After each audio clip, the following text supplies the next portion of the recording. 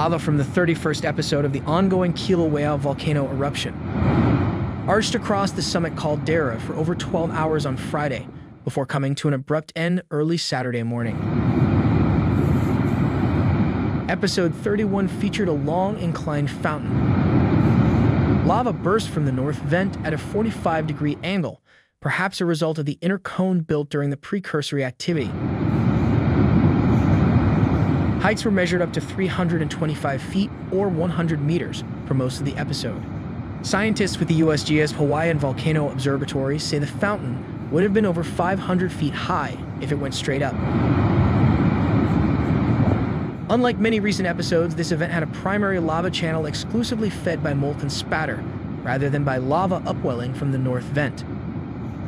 The observatory says nearly 11 million cubic yards of lava, equal to 8.4 million cubic meters, were erupted at an average of 240 cubic yards per second, or 185 cubic meters per second. The flows covered more than 75% of the crater floor. The event was accompanied by thick volcanic gas and swirling tephra that at times obscured the lava fountain on USGS webcams.